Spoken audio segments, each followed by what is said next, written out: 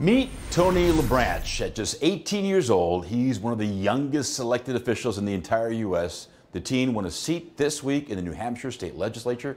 LaBranch says he got the political bug as a kid battling colon cancer. It started at age 10. I was diagnosed with stage 3 colon cancer. I was also the youngest ever colon cancer survivor ever at that time. And seeing the exacerbated cost of health care in the United States hurt me. LaBranch says he plans to attend Nashua Community College in the next couple of years to save money and serve the town of Amherst.